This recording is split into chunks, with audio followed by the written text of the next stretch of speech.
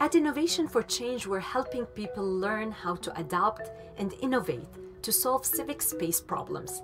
To do this, we're using something called Developmental Evaluation, or DE. DE is used in different fields to assess changes that are important and yet hard to understand when they happen. This makes it possible to find ways to do things differently based on what you learn and to adapt to changes to reach a particular goal.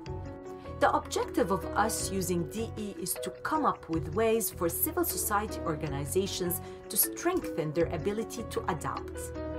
DE helps them to use the things they are good at and use the resources they already have.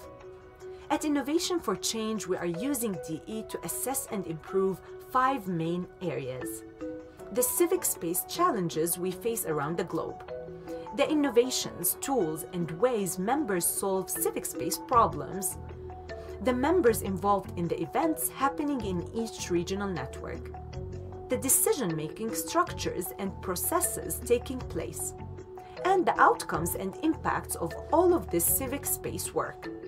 We'll explore each of these domains in the coming videos.